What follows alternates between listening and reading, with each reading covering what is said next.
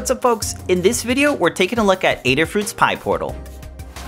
This is a CircuitPython powered display made for IoT projects. It features the Cortex M4 processor, the ESP32 Wi-Fi module, and lots more. Your Python code can run directly on the device. You can use APIs and JSON to display data like weather and stats.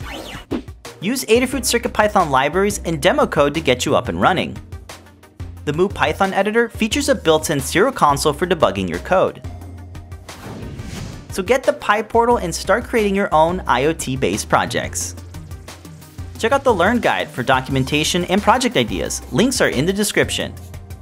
Make it portable with Adafruit's Power Boost and a rechargeable battery. So what do you want to build? Let us know what you're working on in the comments below. Did we mention it's got a touchscreen? Make custom touchscreen interfaces. It's all open source, so you can share it with the world. Thanks for watching. Don't forget to subscribe for more projects from Adafruit.